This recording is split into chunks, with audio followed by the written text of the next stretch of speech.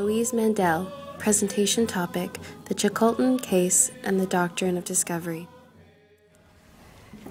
Elders, matriarchs, leaders, scholars, colleagues, friends, brothers and sisters, Dean Axworthy, if you're here. I'd like to begin by acknowledging the territory of the Tsilhqot'in, this beautiful land where we're having this important conversation, and great gratitude to the organizers of this important and timely conference and for inviting me here to speak, and great gratitude for you for being here. Those who know me well know that I'm quite directionally challenged. And the first case I argued was in an old courtroom in New Westminster. It was actually a breaking and entering charge. And the protocol is that you bow to, when you're done, you bow to the court, bow to the judge, you then leave. And I did that. I bowed. I was so grateful that I was finished and that I had got there on time. And I left, only when I opened the door, I found myself in a broom closet. It was an old courtroom in New West. I had just taken the wrong door. And because I was a young lawyer, I thought, well, maybe the best thing to do is just to wait till I don't hear any noise, and then I'll sneak out. So I closed the door, and I was in there for quite some time, and I didn't hear any noise, so I decided I should come out. And when I came out, there was the judge and the accused and the court recorder, and everybody was looking at me. And so I bowed, and I left the courtroom, and I found my way out in this kind of gasp of, oh my God. And so I remembered that story because I was thinking about, well, how did I find you? How did I find myself here today? And I realized that I was swept up in a current of love, that I've spent my work life in the company of love, of people who I love and who love me too, with people whose ancestors told stories of love about the land passed down through the generations, people who lovingly named each bay and inlet, each river and mountaintop. Every plant on the forest floor has a cultural story and a name. And I was taught as I've been working about this beautiful sacred connection, the sacred laws of love, I call them. And the connectedness I speak of, I learnt from your laws and your oral histories. And it's an ancient consciousness that the world is alive, that we're living members of a living body, all living things animated by the same life force, the spirit of love, the force of love, the creator that resides in each one of us. I listened to this beautiful creation story by the chief of Chehalis at a union meeting not long ago, where he said that it's a creation story that goes something like this. Before there was a world, the sun and the moon had fallen in love, but they were separated in space, and where their feelings met, earth was created. We're so privileged to have these stories. So I want to begin by moving with that idea into the work which I want to talk about, and particularly the Doctrine of Discovery in the Tsilhqot'in case. And I'm going to move back through my own history a little bit to take you there. The work that I was meant to do found me through this maze of beautiful synchronicities. I met the late Grand Chief George Manuel, who will be so happy today. I can just see him here smiling at this conversation, which is just, you know, part of his legacy. George was in the neighborhood to fight a speeding ticket. I didn't know him. I wasn't looking for work. I went to lunch with a friend who was having lunch with George, and George wasn't paying much attention because he needed to go to court to fight a speeding ticket, and if he lost his license, he wasn't going to do him much good as an organizer. Well, I didn't know anything about Aboriginal or treaty rights, but I used to work for a law firm that did speeding tickets, and I was their lawyer. So I knew a lot about speeding tickets, so I went and I fought George's ticket, and not only did we knock his ticket out, we knocked every ticket out in the province that looked like that, and George, on the spot, hired me to be the lawyer for the West Coast Oil Ports Inquiry. He said, if you can do that for speeding tickets, well, what can you do for Aboriginal rights? So to the youth here, I want to say, pay attention to what fate is conspiring to hand to you. Go with the opportunities that present themselves.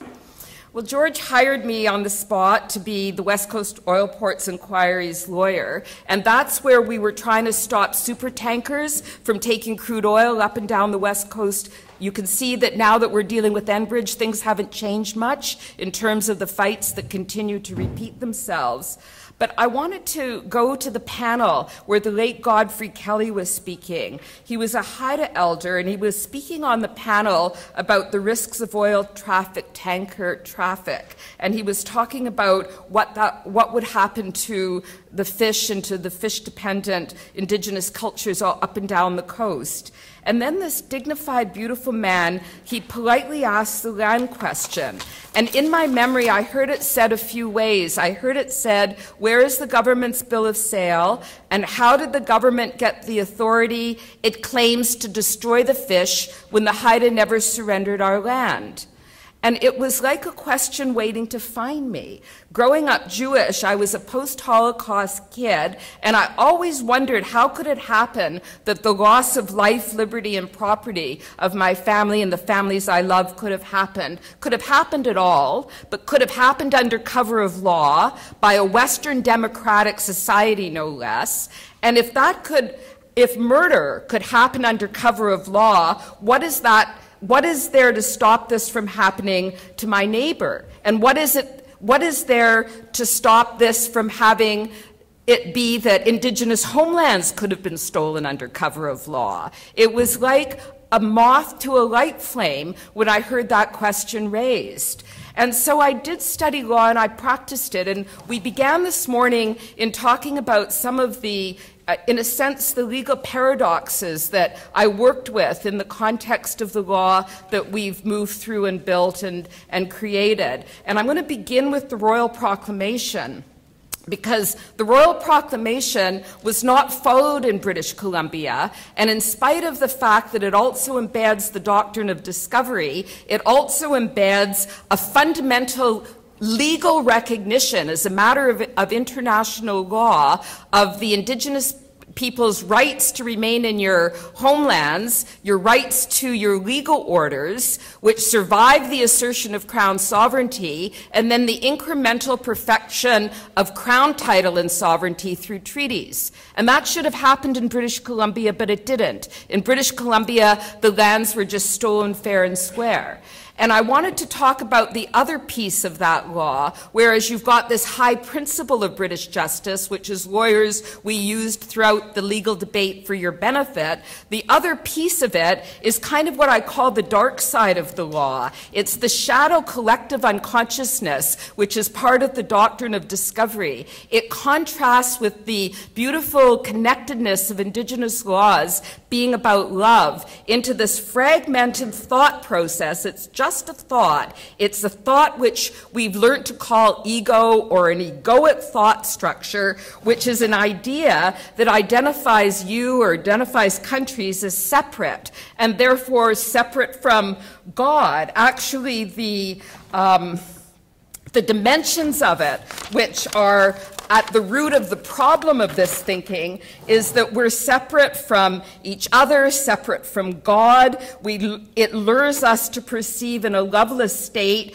which is the breeding ground for fear, which is the gateway for suffering. And so in this thought, there's competition with one another, there's superior, inferior. It's a world of illusion where injury to others is part of everyday life because it fails to see larger dimensions of things, and it misses the beauty of the encounter. And this is really in our collective unconscious mind of our nation, that this superiority of one nation based on the doctrine of discovery and the inferiority of another nation based on the doctrine of terra nullius, that this mental way of thinking, and it is only a thought, can become embedded in not only our collective unconsciousness, because it's not part of our consciousness, and also into legal doctrines which we see rooted in the words of the court, as the court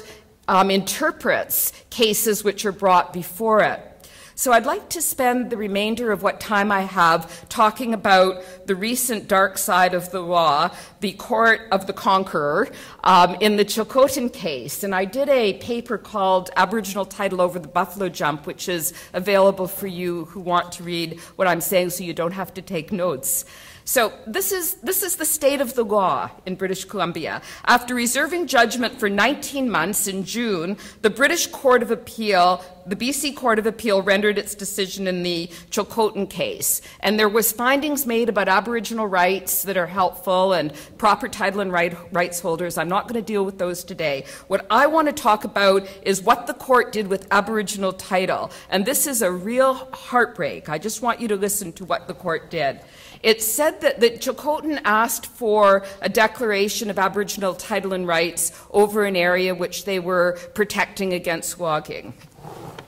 The court said that it sought a practical approach that would clarify the law and lead to progress in negotiations. So it set up two theories. One where Aboriginal title is recognized throughout this territory as a basis of negotiation, and the other, which was advanced by the province, which is that Aboriginal title just exists over small spots on the landscape. Over the rest of the title, over the rest of the land, there's Aboriginal rights. But Aboriginal title just simply exists over small spots according to a newly minted test which the court accepted based on the fact that Aboriginal people have the onus of proving title if they're seeking a remedy of title, and according to the test, which requires intensive occupation and proof of it from 1846, the only place that you can ever meet the test is over small spots. So in a form of judicial legislation, the court determined that for semi-nomadic peoples, which the Tsilhqot'in were branded,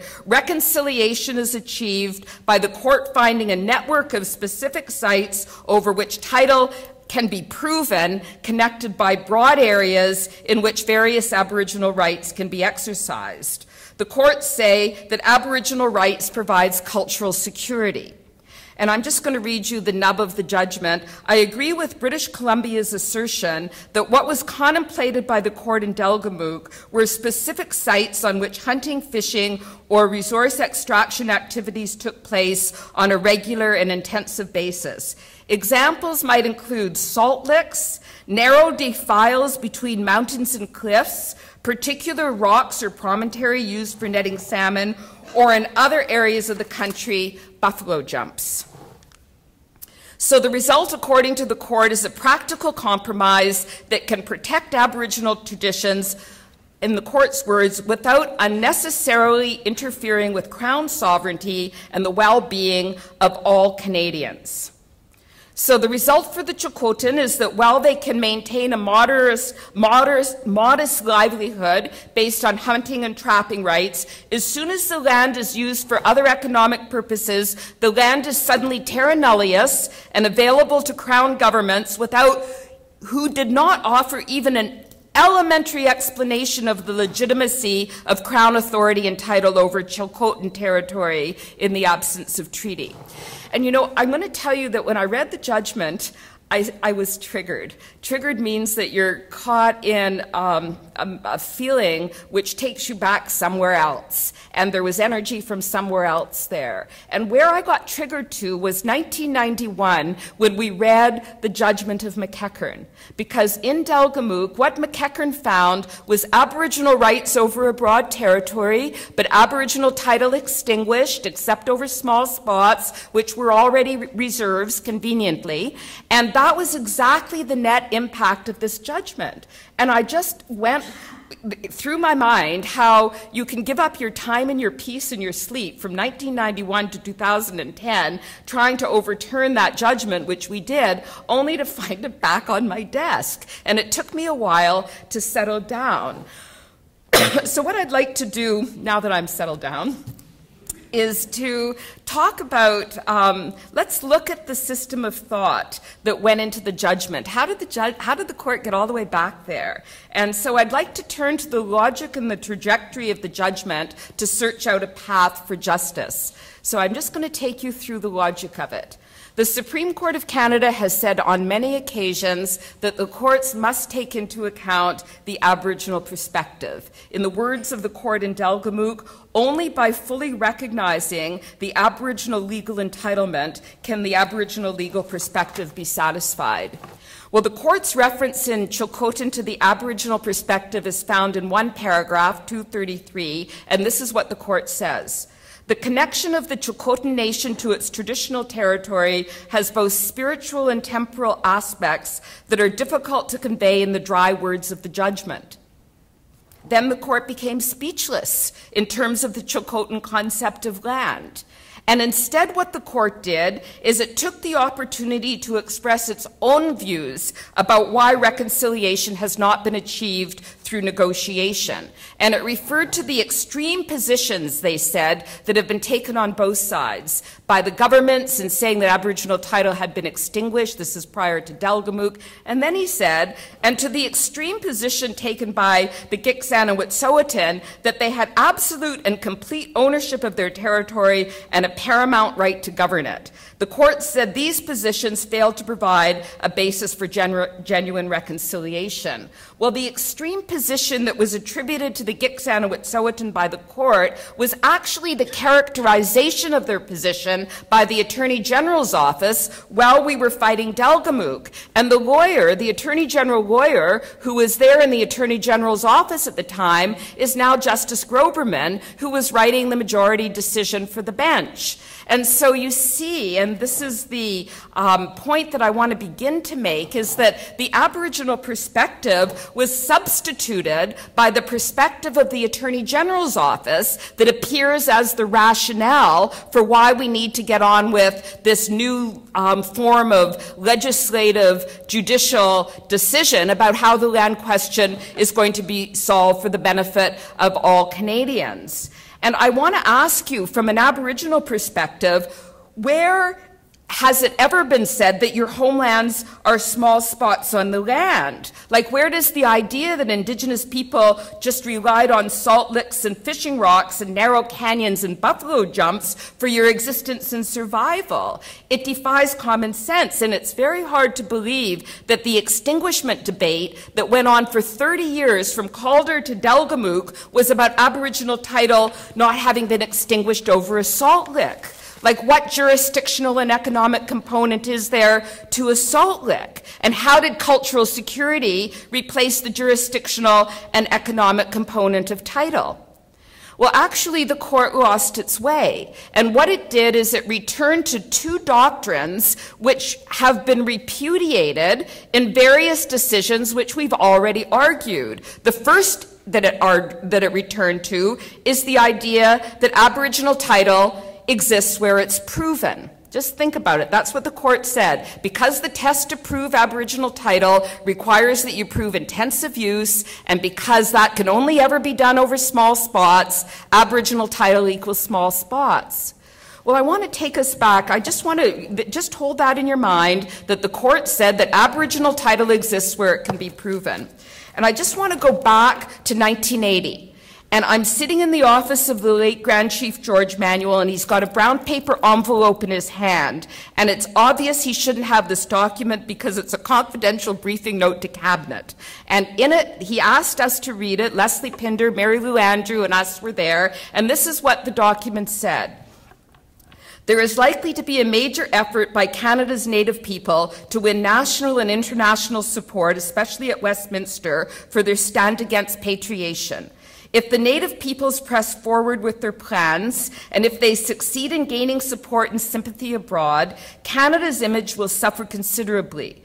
Because Canada's Native people live as a rule in conditions which are very different from those of most other Canadians, as simple statistics set out below attest, there would be serious questions asked about whether the Native people enjoy basic rights in Canada.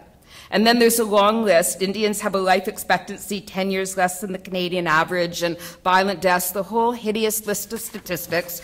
And then the document says, Native leaders realize that entrenching their rights will be enormously difficult after patriation, especially since the majority of the provinces would have to agree to changes that might benefit Native people at the expense of provincial power. They therefore demand an entrenchment of Native rights before patriation. And at that point, George sounded the alarm. He said it was the white paper policy all over again. He said that these changes are beyond consultation, beyond administrative battles, beyond petty politics. In his words, it's hitting at the roots, at the very existence of Indigenous people. And so the Union of BC Indian Chiefs passed a resolution beautifully stating their position about having to be inclusive and seeking harmony and cooperation about the nations. And then you organize the Constitutional Express. And the Constitutional Express, as you know, went across the country. It picked up support and supporters along the way. And when it arrived, by the time it arrived in Ottawa, Trudeau had announced that he was changing his policy, and the Parliamentary Standing Committee, which had previously been instructed not to listen to Indigenous representation, was instructed that they could now hear Indigenous representation till February. And instead of going to the Parliamentary Standing Committee, the Express went to the House of Governor General Schreier and deposited with him a petition and a bill of particulars demanding internationally supervised negotiations for constitutional renewal and inclusion. And then the Constitutional Express went to New York. The same bill of particulars and petition was delivered to the United Nations and to the governments of Canada. And then the Express headed off to Europe and talked throughout the entire European portion of their trip about the exclusion from basic human rights and exclusion from constitutional renewal, and that Canada was misrepresenting their position abroad, and then ended up in London where a potlatch was held celebrating the relationship with the Crown in a most beautiful and ceremonial and chaotically wonderful way. I just have to say about the potlatch in London, I've got a very endearing memory of my son Max, who's now a musician, and he was just a baby at the time, and he had a wooden bowl in his head and a wooden spoon, and he was sitting there drumming the Constitutional Express song in time with all of the singers that were doing it from the it was like the heartbeat of the movement to the world, and there my little boy was there. It was a beautiful event, and it coincided with the parliamentary lobby. I don't know if you'll recall, but we lobbied all of the MPs in the Lords. There was over 1,000 of them that we visited. This was a kind of chaotically stunning event where chiefs came and supported the lobby every day. And one story that I'll tell you, I am getting sidetracked, but doesn't matter. It was hard at that point because there was a lot of ignorance about Indigenous people, and we were in a room where we were lobbying with chiefs from Saskatchewan and British Columbia, and the Lord, we were lobbying a Lord, and he was sitting there with his researcher, and he said, "Where are you from?" And one of the chiefs in Saskatchewan pretty typically moved forward first to answer, and he said, "Saskatoon, Saskatchewan." And the Lord turned to his researcher and says, "They don't speak English."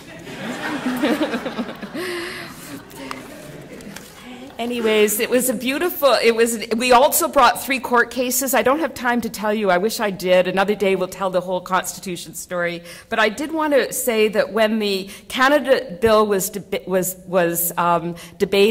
it was a debate like no other in Canadian history. When the BNA Act was passed in 1867, the debates were silent about Indigenous people. Likewise silence through each of the 14 times until 1975, when amendments to the BNA Act were debated. But when this Canada Bill was passed, and this was after Section 35 was included, You guys were over there challenging them in court. You were still challenging the British Parliament. The Constitutional Express was still happening. You didn't think Section 35 was going to be your ticket, and you put on the record that in the most amazing way. And when that happened, at the end of the day, David Ennals summed up what 27 of the 30 hours about the Canada Bill was about Indigenous issues. And this is what he said: the Indians are not asking for material assistance from us or for money. They're asking us to ensure, as we promised, that their constitutional status is protected in the renewed Canadian Federation.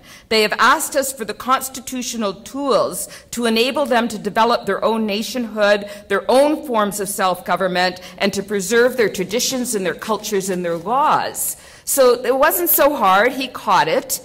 The point I'm making about this, and you're probably wondering how this is going to come back to the Tsilhqot'in case. While the Constitutional Express was moving across the country, Section 35 was taken out of the Constitution, and then it was put back in. And I want you to listen to the draft that was taken out. This is what it said: the Aboriginal and treaty rights of Aboriginal peoples of Canada, as they have been or may be defined by the courts, are hereby recognized and confirmed. Do you see? What the court in Tsilhqot'in did was adopted a definition or an interpretation of Section 35 that was a rejected draft. The draft that was passed said existing Aboriginal rights are hereby recognized and confirmed. And as soon as that happened, the government said, existing, it's an empty box. It means extinguished. So the first case that we took to court was the Sparrow case, where the governments went to court and said existing means empty box. And the court said it actually means the opposite. It means unextinguished. And Section 35 holds the promise of rights recognition and reconciliation. So then we fought whether or not Aboriginal title had been extinguished in British Columbia. This is the next 14 years of our lives, fighting against extinguishment of Aboriginal title. And this was the Delgamuukw case. And it was a landmark case because extinguishment had been the underpinnings of British Columbia's denial of Aboriginal title since Confederation. And I want to tell you, and this is something about our conference, which I'm finally getting around to hitting your nail on your head, that the governments argued that Aboriginal title had been extinguished, and the doctrines of terra nullius and the doctrines of discovery were the centerpiece of their argument. And these doctrines, as you heard this morning, are fear-based ideas that are found in the cultural imagination of the colonizers and which form modern litigation positions. And the idea in fashion through the cultural lens of the early colonizer was one of a hierarchy of races, going back to what I was saying about seeing yourself as separate and superior. So it's a progression up a ladder of human society staged in an imagined ascent to civilization. And seen through this lens, Western societies are at the very top. They've got a right and indeed a duty to rule and to travel the world, planting baby replicas of themselves everywhere. And Indigenous people who are hunter and gatherer societies, they said they're at the very bottom. Inferior cultures who roam the land opportunistically, and they don't have real laws. And so these doctrines were argued in all of their declining alternatives in the Delgamuukw case. That first, the chiefs weren't really chiefs. They didn't really represent their people. That they didn't really have laws. That if they did, there was never any control of their territory. If we're wrong about that, the superior laws of the crown extinguished them. And if we're wrong about that, then they were extinguished by the way the settlers used the grants that were granted to them by the superior laws. This was the argument in Delgamuukw, and the Supreme Court of Canada rejected all those arguments. They said Aboriginal title has not been extinguished in British Columbia. It has jurisdictional and economic components. There's two authorities over the land coexisting, neither absolute, each constraining the authority of the other, and the court created a robust framework for reconciliation and said that there's constitutional space for Indigenous laws. The court said Indigenous laws pre-existed, survived the assertion of Crown sovereignty, have never been extinguished, find expression in Section 35, and then the Campbell case said that jurisdiction is not exhaustively divided between Crown governments. Well, that's where we were in 1998. But Crown governments never liked what the Supreme Court of Canada had to say. They didn't agree with the decision, they never implemented it, and they just turned their mind to overturning it. And they began by, in the Haida case, arguing that Tsilhqot'in doesn't apply unless you prove it in court. And they lost. The court said that there's obligations on the Crown arising from the assertion of sovereignty, honor of the Crown obligations to make treaties, to implement them, and about consultation and accommodation. Now, what happened is that, and this is the second piece that I want to when I talked about there's two repudiated theories. The first is the repudiated theory that I've just gone through that the court adopted, which says that Aboriginal title is based on what you can prove. And you can see the circle around that is really untenable, not even on a reading of Section 35, but also on the law of extinguishment. But the second repudiated theory was one that we argued in Tsilhqot'in, and that is that Aboriginal title just exists over small spots on the landscape, villages, enclosed fields, certain important spiritual sites. And that argument was first argued before the trial judge. And the argument was that Aboriginal people voluntarily left their territory in order to live on Indian reserves. And that argument didn't even make it past Justice McEachern. So on appeal, the same lands, small spots, village sites and enclosed fields, only the argument migrated to the definition of Aboriginal title. And what the Crown governments argued is that Aboriginal title is no more than a bundle of specific Aboriginal rights, which if exercised intensely enough on certain kinds of land, then the court said, or the government said, there you have Aboriginal title. Where is that? Small spots and cultivated fields. Well, that was rejected by the Supreme Court of Canada, who said Aboriginal title has a jurisdictional and economic component. Well, then the same old land, the same old thought, the same old argument migrated to the onus of proof. And so what they said in Tsilhqot'in, and how this came up again, was that in Tsilhqot'in, the court said that if a First Nation seeks a declaration of Aboriginal title, here's the situation. First Nations prove exclusive occupation in 1846, either by physical possession or laws, interference, the Crown proves extinguishment, justification. Well, the province grabbed a hold of that and said, aha, well, you've got the onus of proving exclusive occupation, and they said, and then they revived terra nullius, because what they said, well, then if you don't prove it, we're going to talk about the test now in this case. If you don't prove it, then the land becomes ours, just like that. It's extinguishment by litigation. If you don't prove it, you lose it. That's not the Royal Proclamation of 1763 speaking. This is some new aberration on the doctrine of discovery.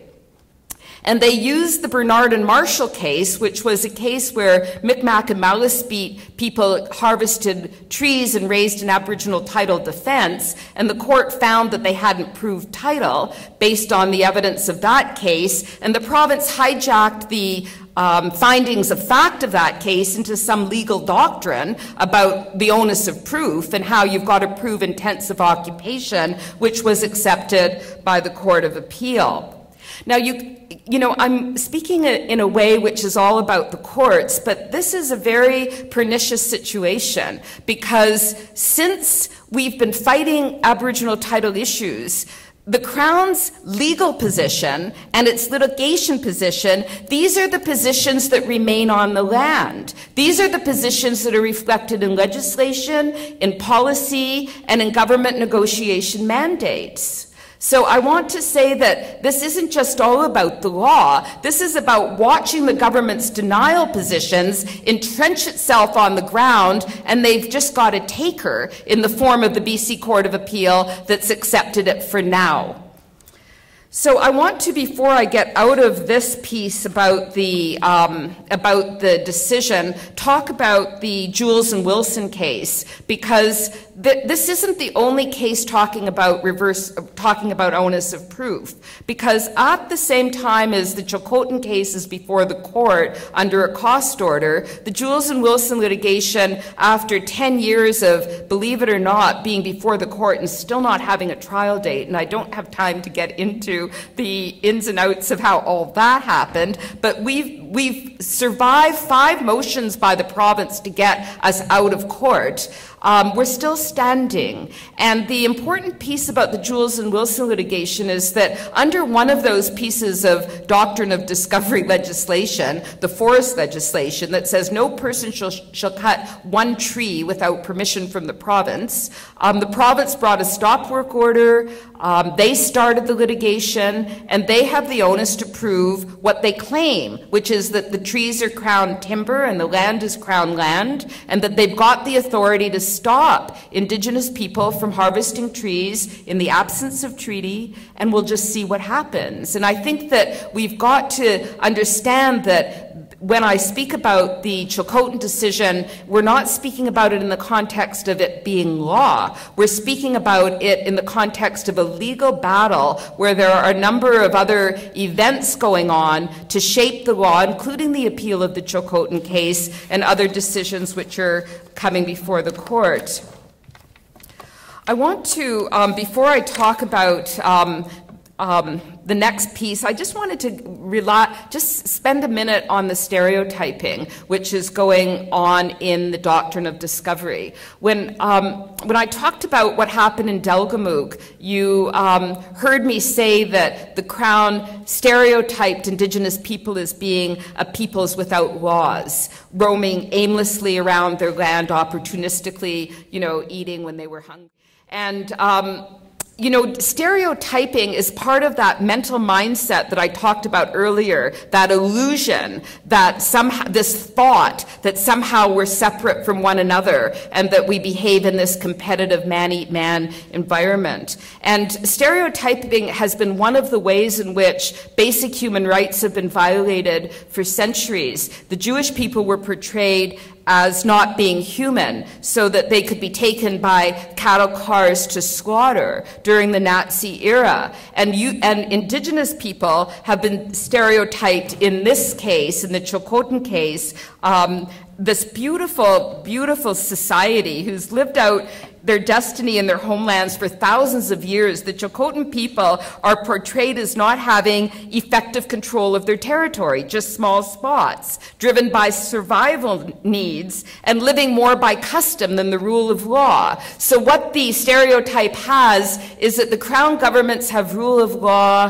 you guys have customs. Crown government has economy, you have trade. It's just the stereotyping of the inferiority and the superiority concepts of society that are embedded in the way they argue. And the court, at the end of the day in Tsilhqot'in, bought it. They described the Tsilhqot'in as exercised more or less on an opportunistic basis, that's your harvesting practices, and managing to a limited extent. The Tsilhqot'in people are described as roaming over your territory. This is by the BC Court of Appeals speaking.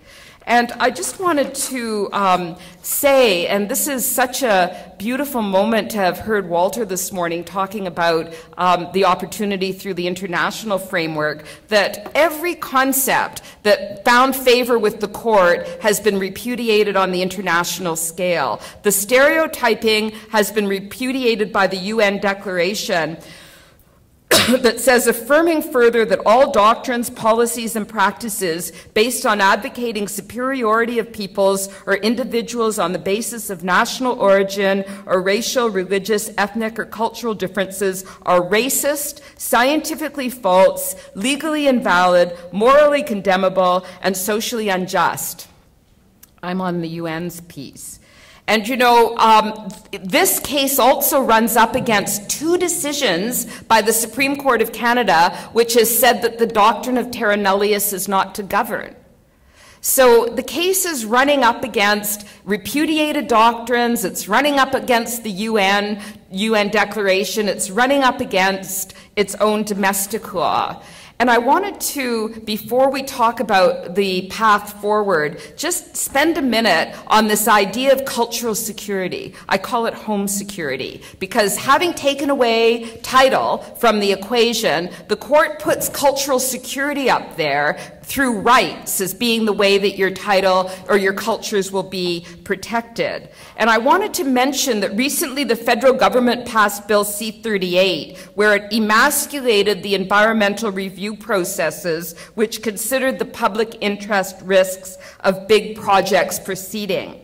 So now we've got big projects wrestled from boards and tribunals and placed in the hands of federal cabinet, who's made clear its ideology of glorifying the exploitation of resources in the name of economic growth, regardless of what that means for Indigenous people or ecosystems. It's the ideology, because of this mental idea that things are separate, the environment can be separate, and they create what I call sacrifice zones, which are areas of the country that's been offered up for exploitation in the name of profit, and that where humans in the natural world are used and then discarded to maximize profits.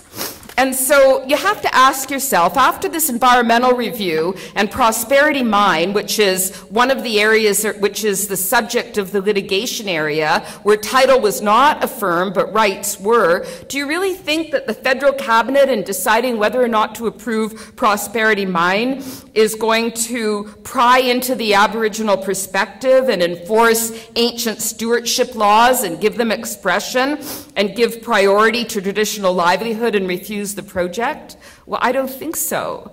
And then the court says, well, broad territorial claims are not tenable, only claims of title over small spots. Well, if Indigenous people can't go to court under any circumstances to seek remedies for territorial title, people will exercise and protect their title on the ground with the supporters who will be there too. And we're going to be in a very different world where peaceful resolution is not in the same domain as where we are at the present time. And I just wanted to make that point because I want to talk about where can we go from here and where are we going. And I'd like to return to the 1910 period, to that beautiful memorial that the Allied or the interior tribes sent to Sir Wilfrid Laurier. And I just want to read you a passage of it. This is the part of the memorial when the chiefs were recounting their first meeting with a whole new race of people they had never before known existed. And you can see how their perspective was inclusive and loving and generous. This is the passage. They had made themselves, as it were, our guests. We treated them as such. With us, when a person enters our house, he becomes our guest, and we treat him hospitably as long as he shows no hostile intention. At the same time, we expect him to return to us equal treatment for what he receives. Some of our chiefs said, these people wish to be partners with us in our country. We must therefore be the same as brothers to them and live in one family. We'll share equally in everything, half and half in land, water, timber. What is ours will be theirs. What is theirs will be ours. We'll help each other be great and good.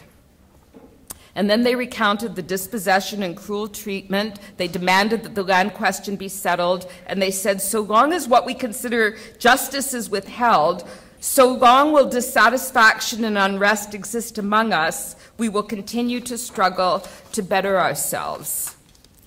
And I just wanted to contrast that with the fragmented thought structure that the court in Tsilhqot'in went down, where recognition of title was pitted against the aspirations of other Canadians like me.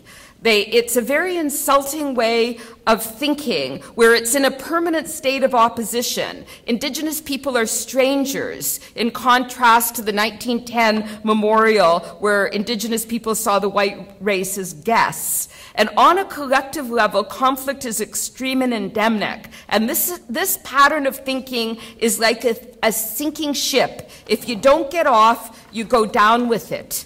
And so I want to talk about this challenge that we're at. We're at a turning point. The dream of justice through the courts is elusive. The old paradigm needs transforming, and that's not happened in spite of constitutional reform or in spite of court victories. This isn't the struggle of Indigenous people alone. As a society, we need to figure out how unity and diversity can be achieved. To end suffering, we need to make a break from what we think. Justice is a reflection of our collective consciousness, and injustice is a reflection of our collective unconsciousness.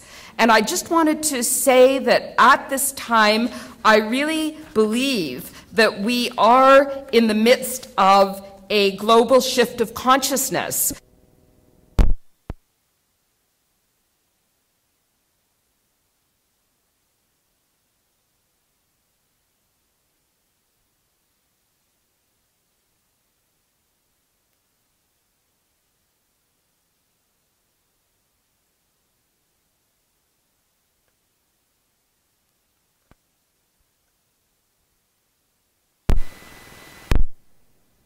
Language, which is a vehicle through which the soul of each culture comes into the physical world. Every fortnight around the world, an elder dies with an ancient tongue taken to the spirit world forever. A language dead, the sum total of the ideas and dreams, myths, beliefs, thoughts that are encoded in that language.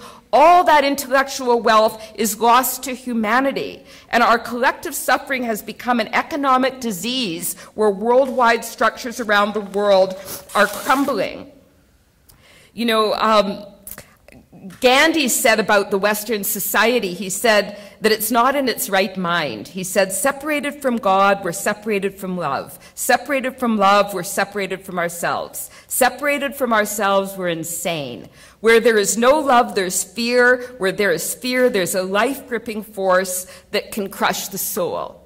So here we are. I'm a lawyer. I've been trained in the adversarial system, but I'd like to suggest that while we have some battles to fight in court, this isn't where we're going to win our next moment. This isn't where transformation is going to happen. I thought of that great scene in Batman and Joker where Joker's got Batman down and he's got a knife to his throat. And Batman says, well, kill me then, Joker. And Joker says, why would I do that, Batman? You complete me. And that's a bit what it feels like in court, that as you resist something, it becomes stronger. And I'm going to suggest that you can change things not by fighting the existing reality, but building a new model that makes the old model absolute. And we've already got a beautiful new model built. It's Indigenous laws, which are the laws of the universe. It's interesting, I was at a conference in Australia where a lot of Indigenous people were talking about Indigenous laws, and it just sounded like music to my ears because it's all the same laws that your elders talk about. The earth still holds those laws, and Indigenous people's stories still carry those laws, and it's those laws which hold the transformative possibility because they carry a different thought structure than the thought structure which is denying it.